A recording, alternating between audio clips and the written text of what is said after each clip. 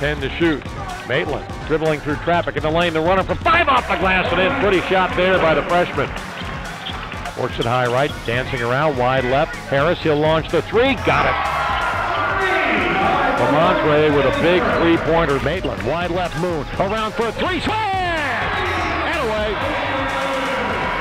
Xavier with 7, and that's how the half will end.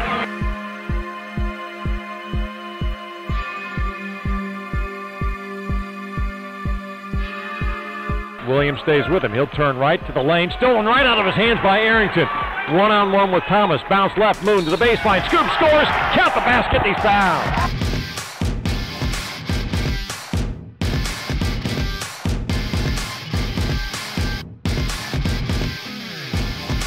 Malik moves in. 4 to shoot. Malik to his far side. Long 3 by Collins. Swish! Top driving on Rowe.